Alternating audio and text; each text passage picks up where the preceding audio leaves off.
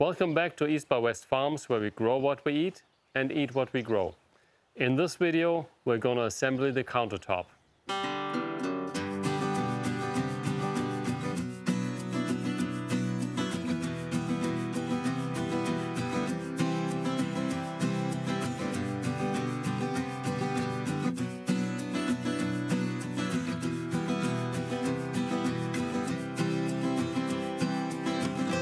I've been working on the countertop for the last few weeks. It is just a few 2x4s that are cut to size. The main emphasis is to make decent, not too complicated joinery so that all the load is distributed and carried by the wood and not the screws. Screw this together with decking screws, so pretty straightforward, simple design. I've got two parts of the countertop. One is a 8-foot long counter. The other one is a sink station with an opening for a sink. And as a special feature, we added a station for compost. So what we're going to do today is we're taking the framework. Yeah, that's relatively heavy. I don't have the countertop on yet. Putting it in place, and then we get the countertop on. The countertop is going to be simple 2x4 dimension lumber from the home improvement supply store. Here's the cleaning station that gets arranged in an L shape to the workstation. The sink comes in here. Got some sturdy support that's all put in with shiplap joints. Down here on the bottom I have some support. We might be putting in some shelves or some drawers or something later on. The countertop is going to be right next to the wok station. First thing I need to do is level the ground a little bit so that the station is level, and put some gravel in the ground so that you have the water flowing away from the wood.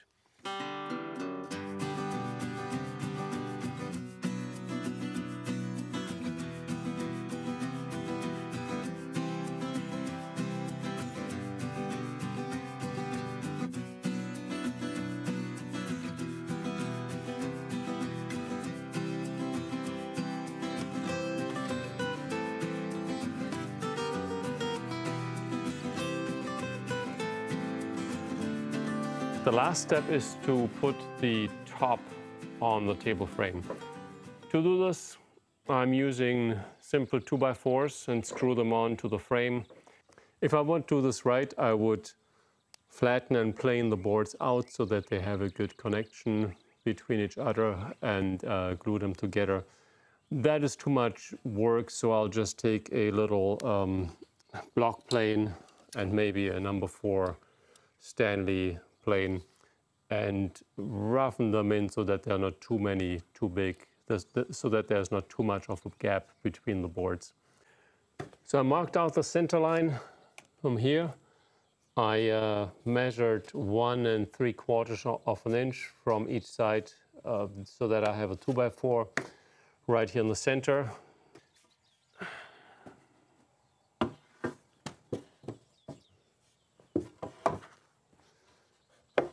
This is not too bad.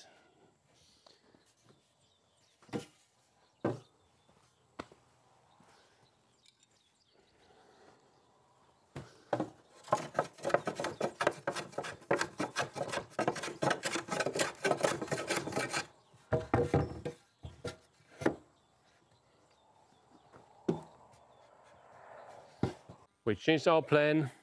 The reason is that, so we've got our wok station here, we've got the workstation here, we've got the sink over here and the compost bin over here. Now looking at that, it is just quite a bit of travel to go from cooking to preparing food. So what we decided is that we take the sink and put it over here. And I think that's what it was. Hey, honey. So the sink goes over here. Right, the sink goes over there. The compost can be here. Compost stays here, okay. Or you can move to... Move it a little bit over there. Yeah. The only thing I need to do is take that support out, move it over here, put a new support right here. Take that support out, and take that structure, put it over here, patch that up a little bit, move this over here, patch that up, and then I'm done.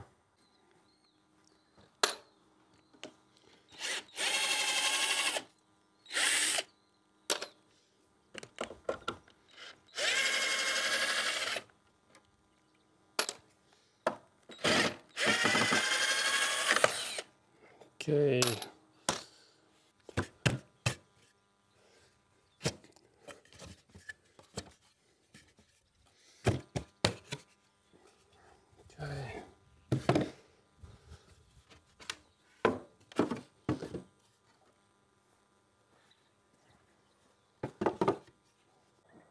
Now there are two cardinal rules in woodworking. Number one, measure twice, cut once. And number two, it's only a mistake if it can't get fixed. Now a little bit of wood glue and some elbow grease can fix most of the mistakes in woodworking.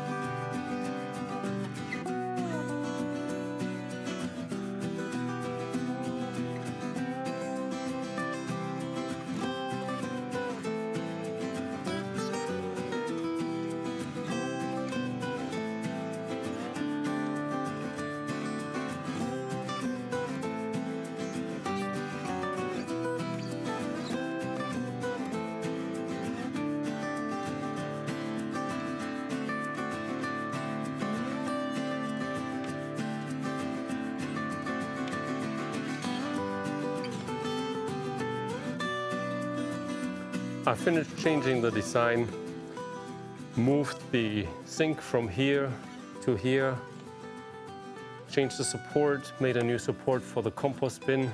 The compost bin goes right here. So we have a work area here, we will have the sink right here, we have a compost station here, and then some place to have dinner or another work area right here.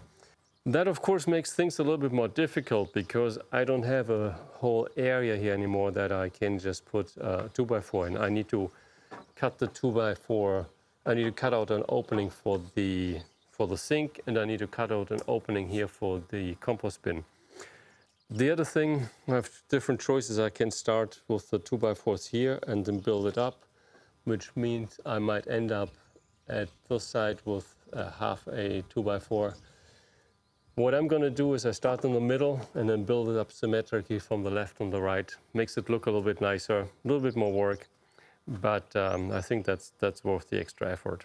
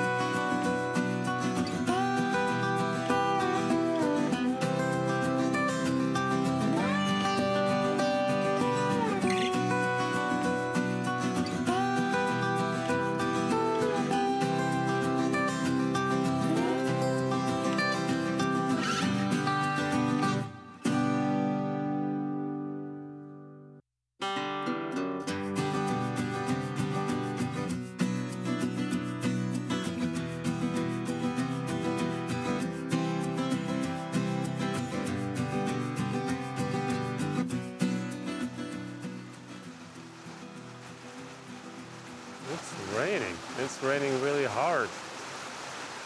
Perfect time to do some woodworking. The sink station is almost done. I put the top on. I've got a compost bin, a round hole for the compost bin. That's done. I've got the cutout for the sink. The next step is to take the sink, drop it in, use the clips to clip it in from the bottom. I flattened out the surface here enough to get a decent connection. Need to level out the bench a bit. Then put the plumbing in, put the faucet in, and a gray water container.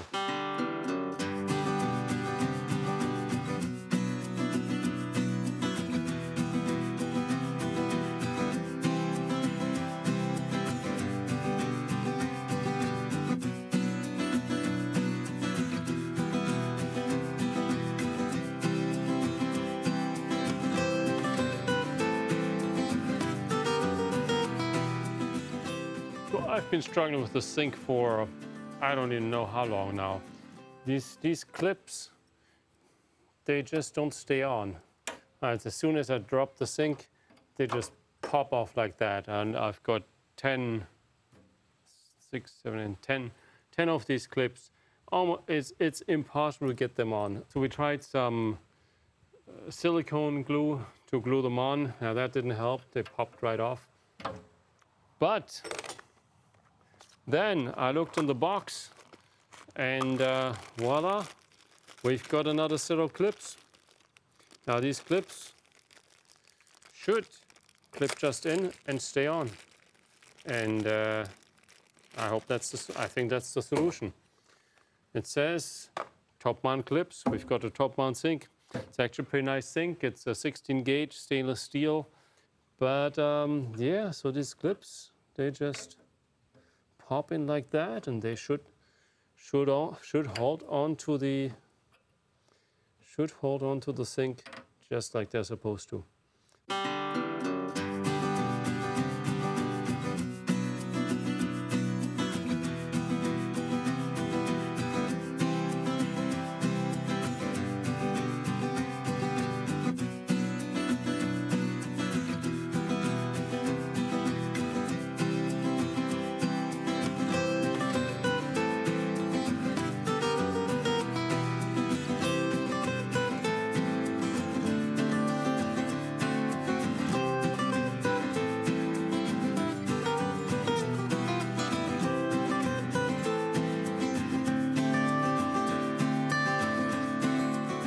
Okay, so that went all right, mostly.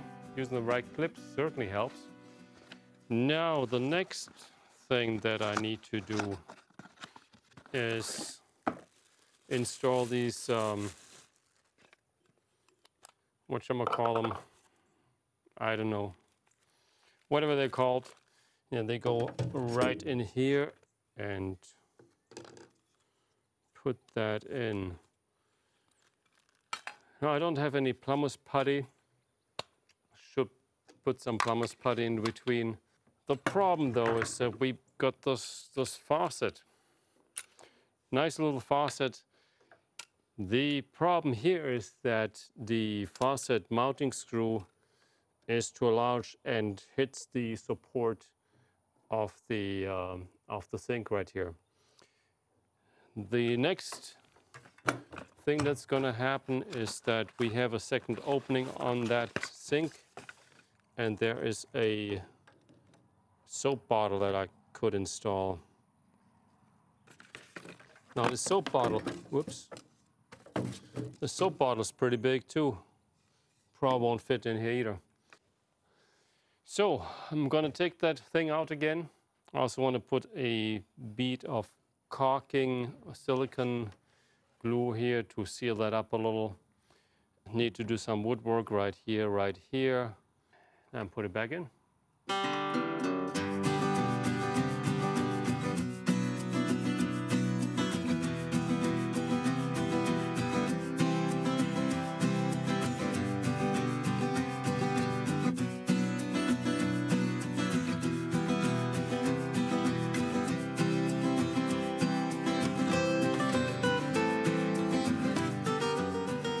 right, so a few problems that I ran into. The clips are working fine now. The next thing is that I really need to seal up the sink, the drain, and the seal around the rim of the sink. Usually you would use plumber's putty, and of course I don't have plumber's putty here. I've got some at home. We're not gonna run to Home Depot to get plumber's putty now. I also need to level out the side a bit. That's kind of bowed, so I need to put some wedges underneath to get it up so that we have a good contact. What we decided to do is that we're gonna mount the sink and the faucet and the soap dispenser and the outlets here temporarily. We'll mount them dry without putty. Put the sink in. I'm not going to tighten it down with the clips, so that at least we can start using it. And then when we get around to get the plumber's putty, I'll take it back out, seal it up, drop it back in. We're going to collect gray water. So we're going to have a 5-gallon bucket or 2 5-gallon buckets underneath to collect the gray water to watering the garden.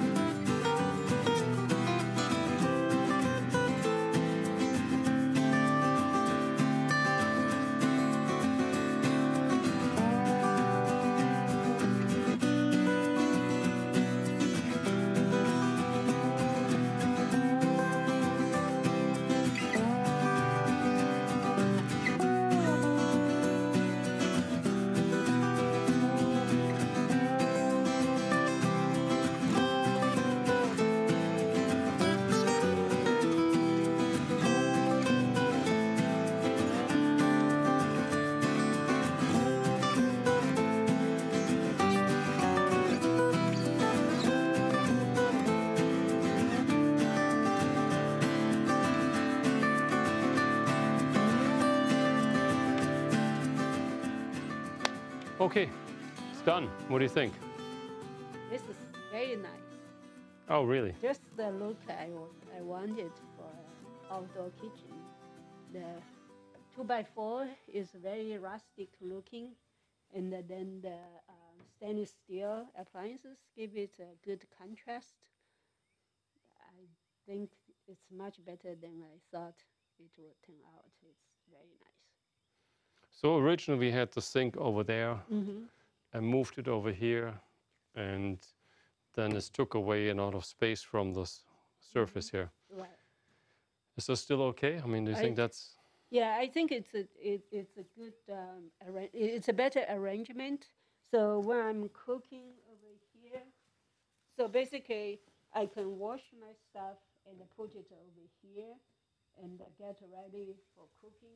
So when I'm cooking, I can just grab it and you have a small table over here. So I think this is a much better arrangement than the original when the sink is too far away.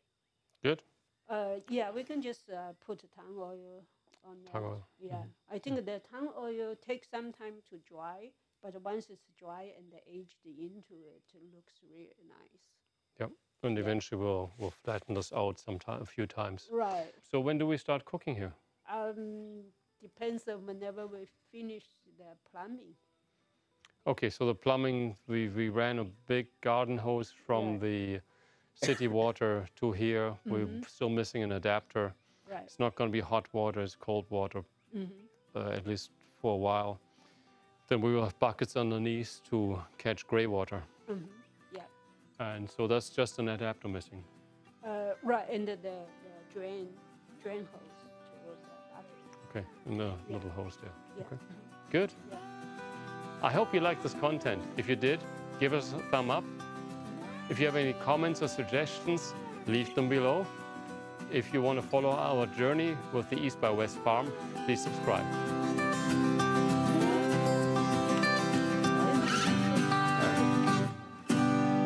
No, that's just, there's a nut in there.